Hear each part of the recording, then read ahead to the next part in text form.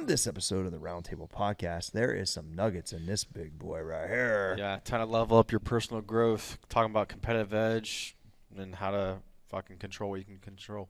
Triple. Yeah, I think it was a banger episode. Given that Danny didn't know that he was going to run it, not even like a minute before we started. So I think Danny performed pretty well. Thank you, Trey. Thanks, Trey. I think this was a great episode. There's a lot of great conversation, and anyone like in business or just wanting to grow as a person, as a human being, and become like unkillable, you should listen to this. Unkillable, and I'm gonna tell your ass when you press on the fucking gas and when you don't. You're gonna learn that. Cole dropped some nuggets. Trey dropped some nuggets. Danny did a good job. We talk a lot about the power I formation or running the spread offense. Yeah, the football reference is pretty amazing. All right, this is an elite round table episode. Go to it right now. One Roundtable podcast. I'm your boy Cory G. That's Small Arms. Danny at Trey Speed and the graphic gangster himself, Cole Susak. Brought to you by Sam Adams, MaxEffortMuscle.com, and Manscaped. Use the code SMALLARMS with a Z. And then what do they get, Danny? They get 20% off and right. free shipping. Oh, Double wet. It's a double wet deal. Yeah, it is a double wet deal. That's a super double wet. You know what else is super wet? What, Cole? Today's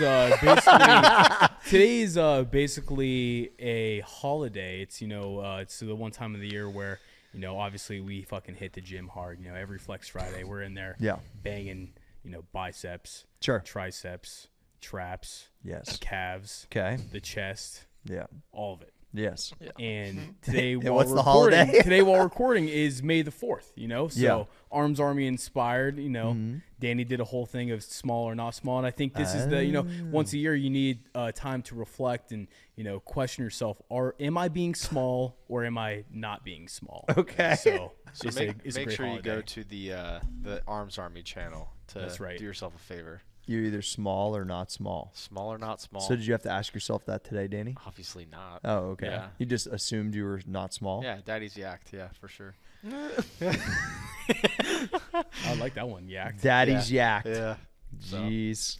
I don't even know where you go from there, Daniel. So May the 4th be with you. Oh, wore the shirt today. Yeah. Wow. This is your fucking. Those are the pajamas that have the fucking. They are pajamas. My little girl is wearing a crew neck with Gregory on it today. I feel like those pajamas could have like feet in them. Like it's like. So she has the matching onesie or whatever, and theirs do have the foot thing. You would look awesome in a onesie. I'd wear it. I don't care. I know. You ain't small. I'm not lying. So this company is called Little Sleepies, is what it's called, and they're like the most comfortable like clothing ever. Don't sleepy on Little Sleepy. Shout out, shout out, no free shout outs. Dude, Sleepy. If you look up their Instagram, does it make your arms bigger? I think that's a real important question. Yeah, they definitely snuggle the How many inches they add? 6 or 9. Perfect way to segment into. Yeah. Dan has 6 to 9 kind of talking points that he got from another podcast that we did. It's on the personal growth development type of side. So you just want to throw out a fucking this is basically statement, and then we'll just fucking wrap with it. Yeah, it's a version of Small Arm Says, but all these will be kind of in the kind of personal growth-ish category. So just kind of going down a few bullet points we can kind of riff on. All right. So one thing that Coach Deegan, shout out Coach Deegan, not small. He's definitely not small. He has a great newsletter. So he was talking about plug the newsletter. Play ball newsletter. Go sign up for it. CoachMikeDeegan.com. All right. Biggest competitive edge. So that one really kind of stood out to me. And his was like, especially in his area, was to like face reality. So like not just like thinking that everything is fucking roses all the time, and thinking that your idea is not flawed or anything like that. So he was talking about like just the ability to actually face a situation objectively versus like a sky in the clouds or whatever can be a very like competitive advantage. I'll take it from there. So you, in some business things, right, you can emotionally love it and think it's amazing, but it could be the wrong demo. It could be presented the wrong way. So your result of it could be not very good, meaning in our case, the sales, right? So we could do one style of content, one style of sales, and we think it's awesome. And it looks awesome, and you think it should work. And then, but if the result isn't there, you have to face reality and say, well, fuck, we need to try a different way, even if we don't like it or it feels weird or what you just, so that face reality for him is like, we did all these things well while we practiced, while we did, but our game plan just don't fucking work. We get the wrong guys in the wrong spots. So that is like a hard thing, because I think we've seen this in this business at Max Effort. Like, we feel like we're in a groove, things are rocking. You don't even think about other like factors, but you're like, the stuff is just not hitting to the goal of X amount of sales. And so as we're seeing kind of right now with some of the dialogue and things that we're working, is working really well. So I think that's a hard point sometimes. So I'll bounce it to me go now. ahead. So personally, and this wraps into everything that we do, is, you know, like me personally, I'm just not fucking scared. None of us are really scared to try anything new. Nope. So we really never limit ourselves. You know, if shit doesn't work out, it's not really a big deal, because we're just on to the next. Yeah, just move, keep it moving. It's always happening, and we never sit there and be like, oh man, I maybe I should do this. Yeah, I don't know. Let's fucking try it. We just try it. Yeah.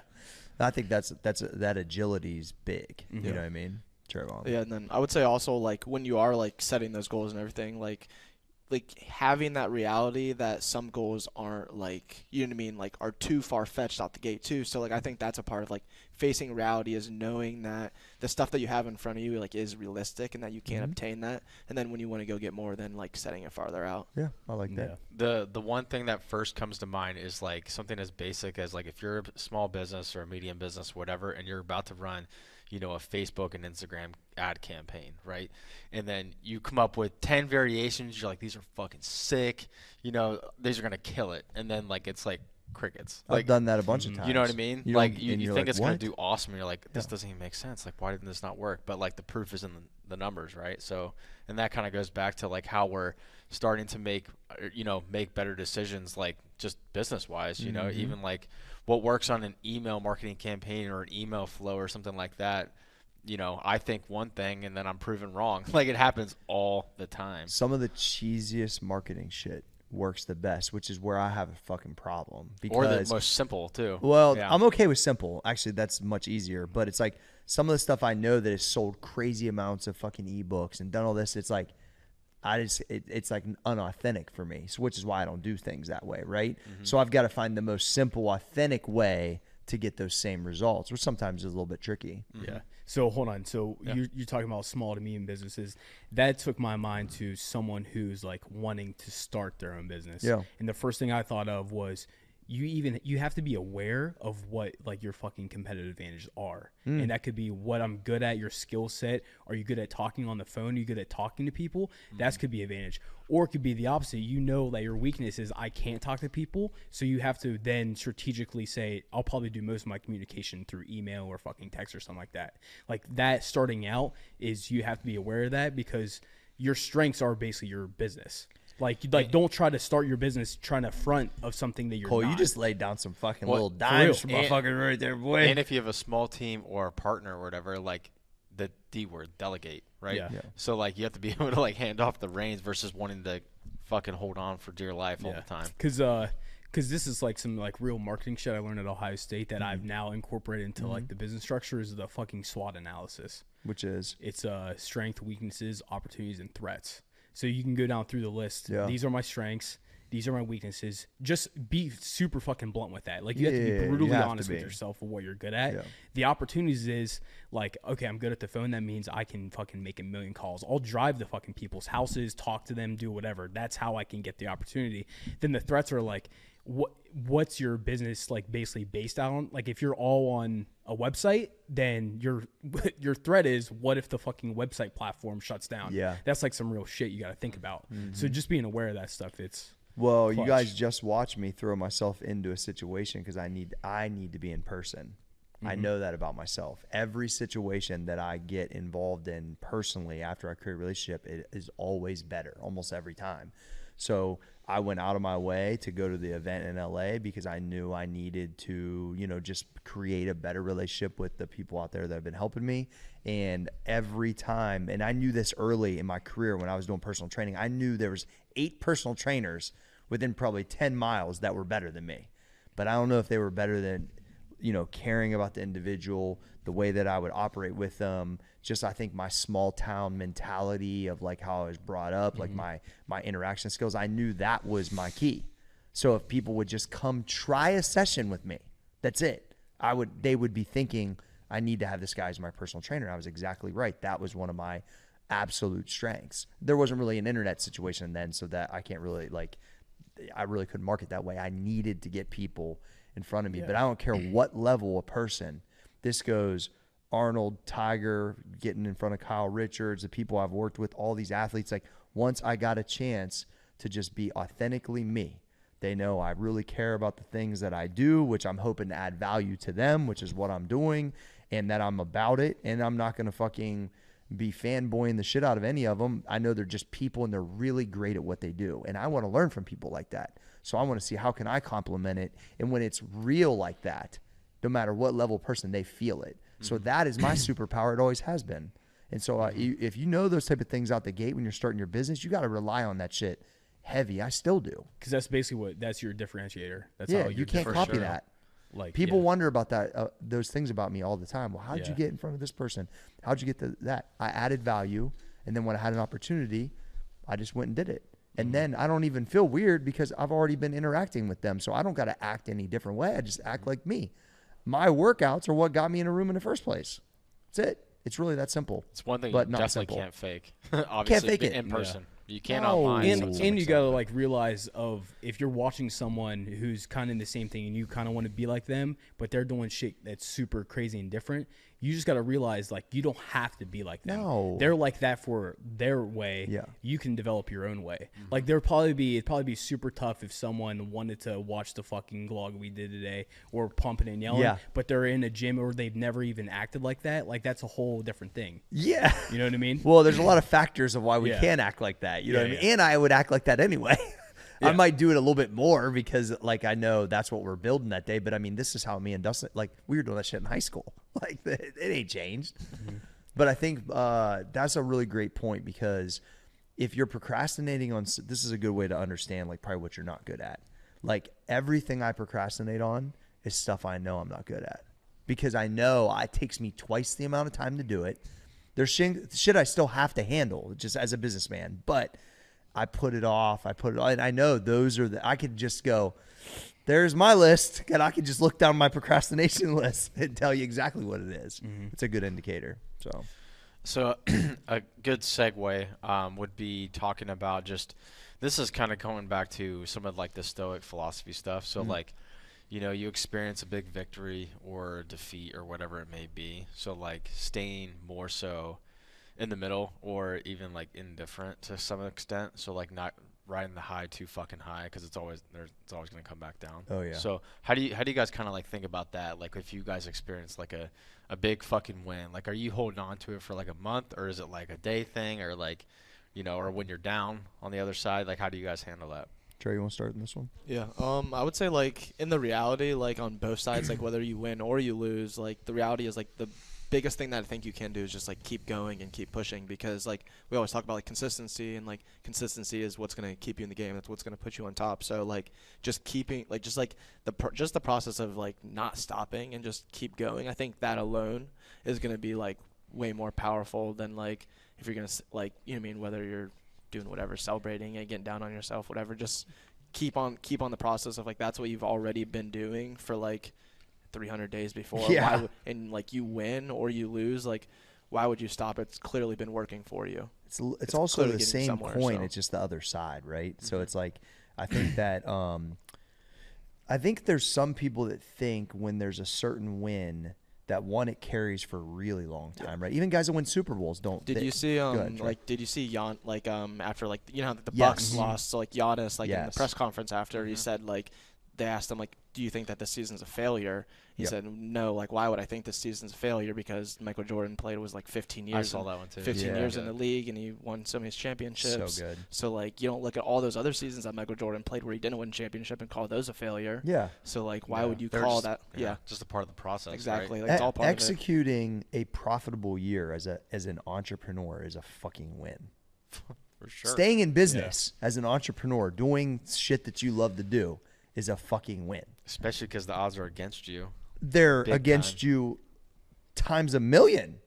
Like, I think sometimes it's easy because I've been doing this for a long time, and now you guys have been doing this for a long time, that's normal. It's still not normal, right? It seems like it's more normal because there's more media around it. But the reality is it's still completely unnormal. And so that's a win. Now, then when you get the wins where it's like, oh, I got ahead this year, or I was able to add this to the portfolio, we're able to grow the business, that's even more of a win. But the thing that I keep thinking about, because I feel like we're hitting a groove again right now, is that, and I just heard DJ Khaled, shout out DJ Khaled. What do you say, another one? Yeah, he did. He said, yeah, Keep going. He did. He said like this. He said, people work 9 to 5. They work multiple shifts. I work all shifts. Yeah. Anyway, what he was talking about is that when shit's popping, like basically step on the gas more.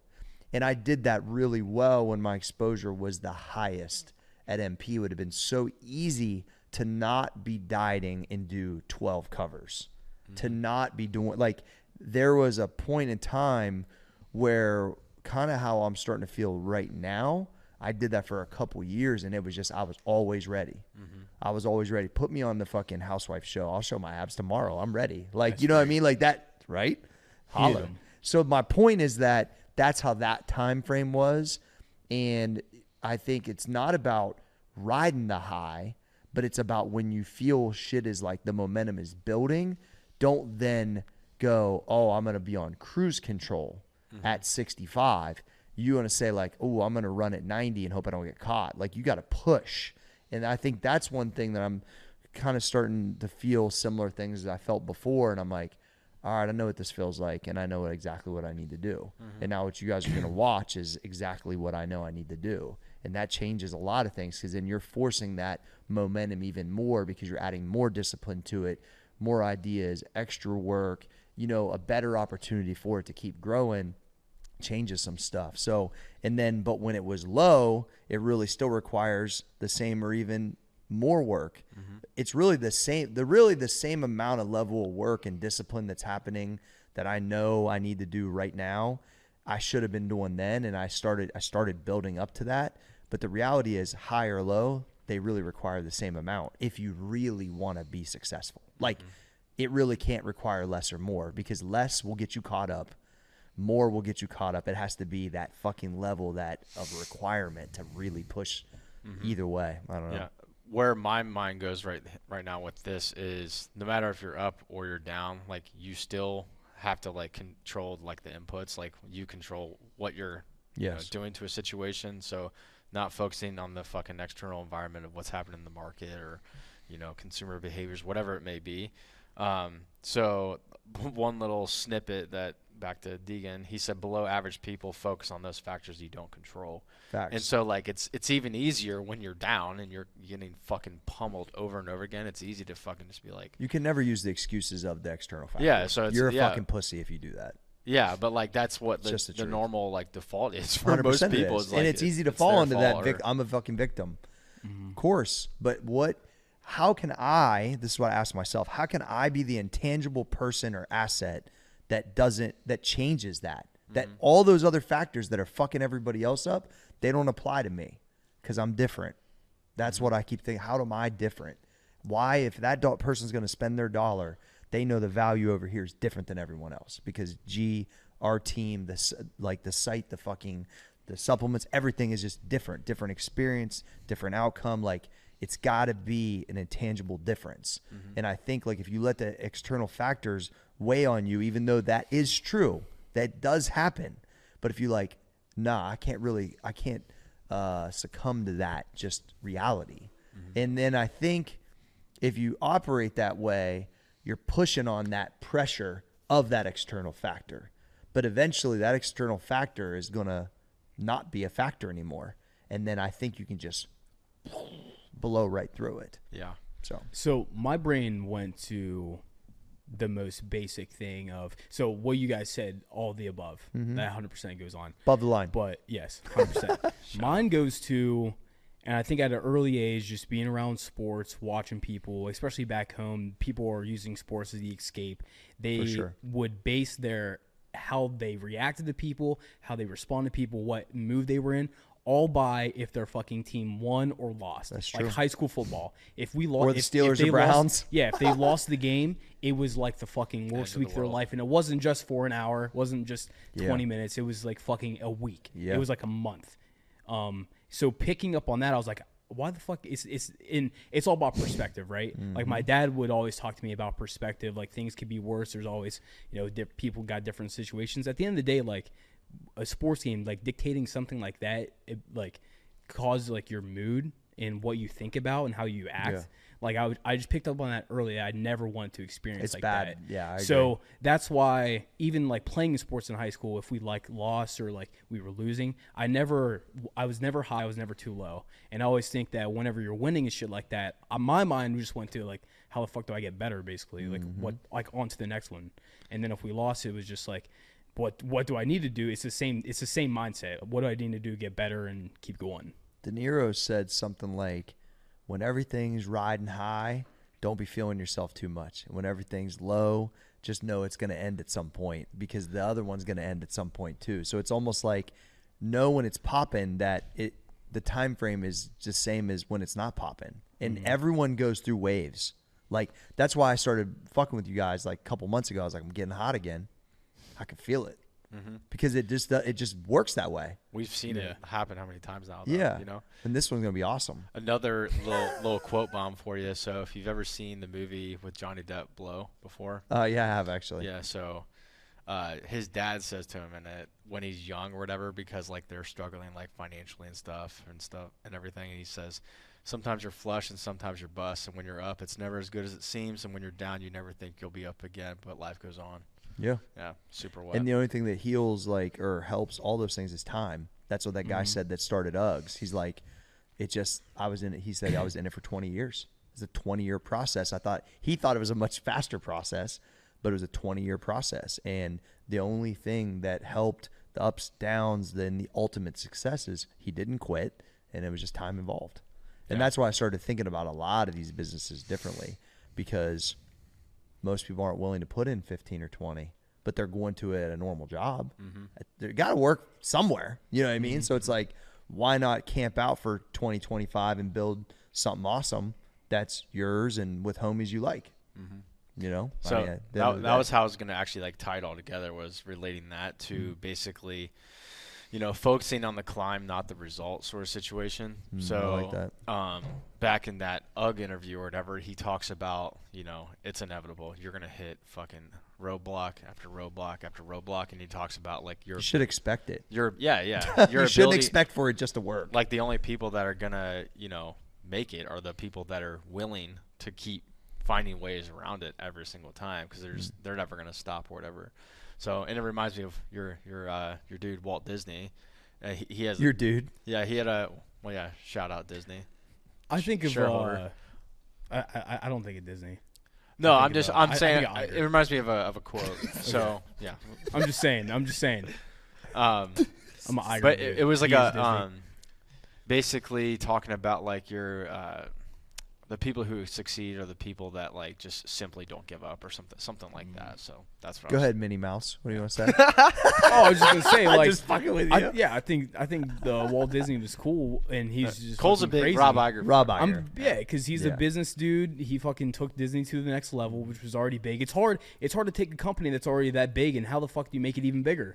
And he literally did that. He basically made a, everything entertainment is Disney. That and how he respected the shit. But I've watched some like stuff on like Walt Disney and stuff, but he also seemed like kind of weird. But you gotta be weird. He's like an Elon type of character, bro. Of course really he is. Weird. Like you gotta be wild to get it to that. He's level. kind of like in the like Jobs. Oh yeah, of course. Like just in his own. Dude, none of them dudes they're all fucking like aliens, bro. Yeah. I mean, come on. Yeah. Back to your point of when you start a business, you got to know this. You're so excited. You think it's a fucking, you got the best idea, which you might. You think of all these things. You can raise capital. You can do this stuff. You spend your own money. Whatever you do to get it rolling, you should expect roadblocks. 1,000,000%. If you go in thinking, and I never expected these things. I just was like, oh, I'm a fucking start my gym. I know how to train people. Let's fucking get it. Yeah, it's going to be like this. It's not fucking how it works. And, I wish somebody would have told me, look, you need to keep that enthusiasm.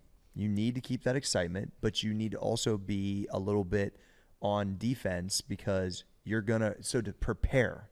Not prepare like you're scared. I'm not playing prevent defense. Realistic. I'm playing offense. But be realistic on that.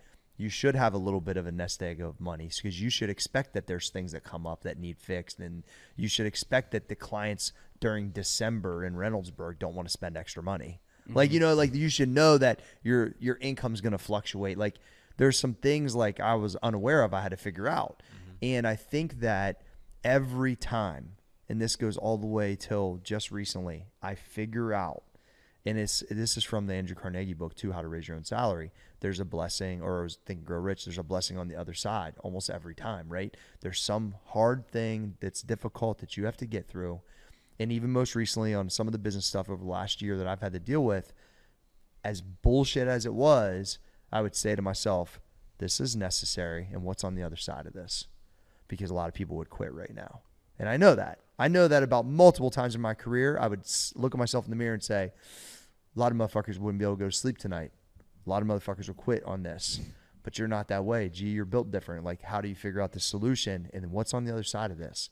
What's on the other side of this? Mm-hmm. Sometimes there isn't something on the other side, but most of the time there is something. And then an opportunity is more clear.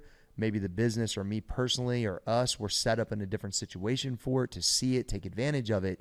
And with the confidence of figuring my way through that wall, under that wall, over that wall, blow up that fucking wall, drill a hole through that wall, whatever way I got through it. The strategy and the confidence I gained through that experience made me a killer in the next spot. Mm-hmm. Every fucking time. So that's when people like that don't really know the shit I've really been through, that just kind of assume maybe I'm a musclehead or whatever. That's why I'm a fucking killer in some of these things, because I done been through all this shit. And so when I get up against things and I get through it, it's just preparing me for literally the next spot. Mm-hmm. And I've said a million times on this, this company blew up to some crazy number, I would be able to handle it. I would know what to delegate and what not to delegate. I would feel comfortable in the rooms with the people that operate with us now, and I wouldn't be scared. But it's like, at the end of the day, like, all of that shit previous to this is what would get me ready for that. And I know that, but I didn't know that at the time. Mm-hmm. But now when I'm in situations, it's like the play's moving slow. Yeah. You guys have heard me complain about it. I've tried to be real transparent so you guys can learn. But as I'm figuring these things out, I just already know what it's getting me ready for. That's why I've been fucking around saying, I know it's coming, because I just done all this other crazy shit. It's just how it works. So you have to say, am I willing to sign up knowing that's what I'm signing up for? It's just inevitable. That is what you're signing up for, and you got to be okay with that stuff. One place my mind just went while you're going on there was knowing when to put your foot on the gas and like when to just fucking put on cruise control. Yep. And my mind went to comparing Jim Tressel's offense versus Urban Meyer's offense. Yeah. Sometimes your game plan, depending on the situation, is you just need to run the fucking power I down the throat, just get the ball down the field, and if you have to punt it, just punt it. Yeah. But then sometimes you got to be high tempo fucking offense. QB read, hit fucking 40-yard passes. You got to go all in on that. We're in a high tempo office point right now. 100%. You know what I mean? And the other was just, we got to get through it. We got to run the ball. We just got to keep giving it to Beanie. That's right. And boom. You're playing like a cold, like windy day. You just got to run the ball. Correct. But I agree. But I think, being in enough situations, you start to feel when that is. I mean, you guys could really talk about Varsity Creative, because we kind of got hot going, and then the fucking whole crypto fucking thing crashed. And so then you're like, you guys are kind of dripping back up now, working on some stuff, but it's like, it's all positioning and time involved. You don't Trey doesn't like NFTs any less. No. But it didn't make sense to do what the thing. So it's like, that's a first roadblock, right? So then you go, all right, well, what's the next strategy? And you guys don't have to tell it, but I know what you're working on now. So I'm going to compare it to football. We were playing in whenever Please, Cole. whenever this high tempo run and gun clock. Like, that's what the cool offense was. Yep. Now you're seeing it's going to go back to smash mouth football. That's basically what the experience was. Exactly. It was going through like it was like high scoring games. It was like playing like Big 12. Yeah, it's like watching Baylor and Texas play. Like fucking high scoring games. Then it immediately went to, oh no, that's not cool anymore. We want big fucking guys, and we want basically, you know, Big Ten. Yeah, it's Big Ten. Big Ten offense. Basically. It literally shifted like that. That was my experience. That's how I experienced it. But what happens is, though, and what I love about what Trey did specifically is, in that time, his enthusiasm within that market, he has built himself into the king of Web3. Mm-hmm. And when you do that, then as the offense goes run and shoot again, guess who's going to be out there in the fucking calling the plays? Trey's going to be running streaks. Facts. So it's like that shows that's a good indicator of like you're in it because you believe in it, and that you're building it no matter if it's up or down. And then when it's time to press on the gas again, the stuff that I know you guys are working on will be hit play. So I think like this is a really good, I mean, because it was hot at the highest level. It was cool. Yeah. But it's going to be cool again, and you guys are going to be one of the major players. Trey's the coolest. I already know. I don't think you understand. Like, Trey's Angels, that group message is popping. It's banging. So anyway, Trey, what's your thoughts? What was your experience? How do you digest the whole conversation? Okay, so the only thing else I would add is like just obviously like we keep talking about like keep going and everything, but like I would say you want to keep going though because you don't want to be the person to ask, like you don't want to like never know though.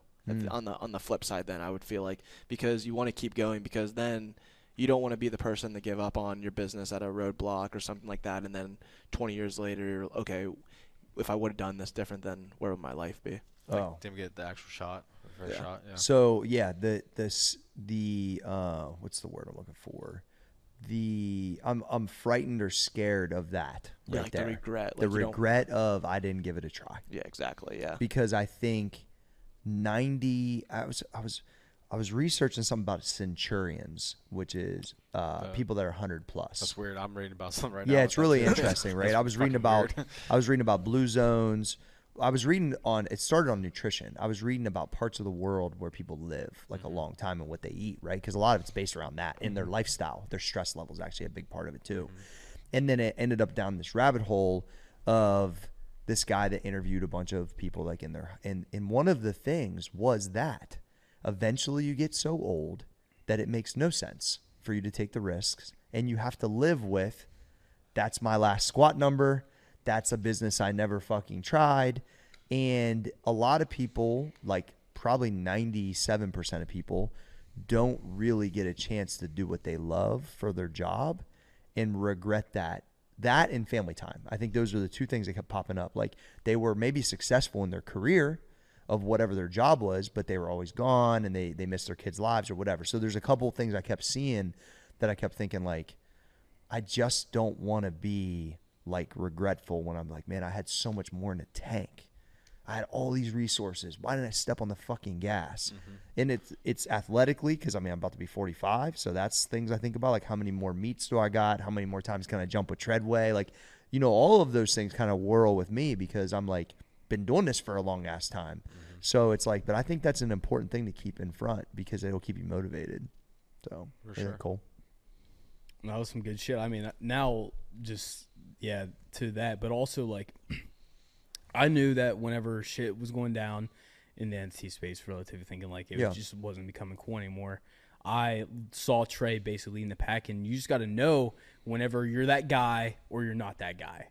And Trey's that guy, and I saw him. He got that it factor, boy. Yeah. So while Trey was over here crushing the fucking, NFT space, making all these connections on that, I'm going the opposite side, and I'm basically trying to figure out this whole fucking media production. Like, how does that system operate? So then at some point, we can combine the two worlds. Of course. Because how I view it, Trey's the fucking CEO of the fucking NFT space. Yeah. He runs that shit. Facts. I'm just here to support. I'm down for the ride. I'm in it, but I'm not, like, crazy in it, you know? Well, but you're going to play your part, which is a huge part. And what I loved about when you saw that happening, you kept telling him you were going to be his security. That's what I'm saying. Hey, you got a homie. That's your homie, bro. That's your business partner. And he's saying, motherfucker, you be the fucking star. I'll be your fucking security. Hey, we going to win. It doesn't matter. I'm 100% game to be like, yeah, that's Trayvon right there. And they're like, oh, who are you? And I'm like, yeah, I've been around with Trey. I'm a security guard. like people's going to know me as, who's the dude that recorded Kanye's documentary? I'm like that guy. Yeah. I'm like that guy. Hey, you know what? Huge, crucial piece of the part. You signed for $40 million. That's what I'm saying. You ain't. That's fuck what it. Doesn't matter, bro. Hey, I'm good with that. You just got to know your role. You got to know when you're that guy or not that guy. Hey, and sometimes you just got to be a role player. Maybe you're not going to be the star player, but you can be the role player and make a difference in winning as a team. Hey, that's what like it comes Steve back to.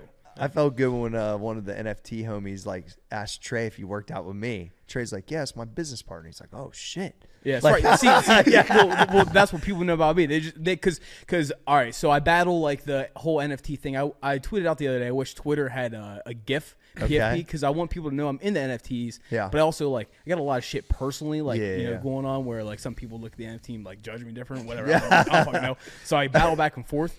But Trey just calls me like people just in the NFT space know I'm Trey's business partner. I should put that in my bio, honestly. Probably should. You probably should. Yeah. So it's so good. One of your credentials is King of Web3's business partner. That's right. I mean, I fuck with it. It's a good credential. It's a great. I mean, it's a made up one. I've been making up my credentials forever. Isn't every credential made up though? Yeah. Yeah, dude. I used to every business card I had a made up credential on it. Associate. Director of. I remember we were like making up. Treadway needed something on his email. We had to make up this shit's all fucking made up anyway. Made up. Yeah. And like the resume list, like everything we do here, just add it to the resume. Podcaster, web developer, customer service, packing orders, product fulfillment, like operations. Like do all. I remember the big thing was before the internet was like real poppin'. If you had like a client that did something in another like country, you'd be like. International business because they have that as a fucking like a degree, right? Yeah. So you're so like literally like I mean we have members in like 50 countries or some shit like that. It's like we're doing worldwide business, international business, worldwide motherfucker. Yeah. So all right, well that was some awesome stuff. Yeah. You got a call at 10. Yep. All right, Chip. We'll wrap it up. Anything else you guys want to add? Do some fucking arms today. I think it's just fucking good. Yeah, it's just fucking awesome. There's a lot of nuggets in here. Yeah, just good conversation in general. Mm-hmm. I really appreciate you guys. All right. Roundtable Podcast. I'm your boy, Cory G. Small Arms Danny at Trey Speed. And the graphic gangster himself, Cole Susak. We are out.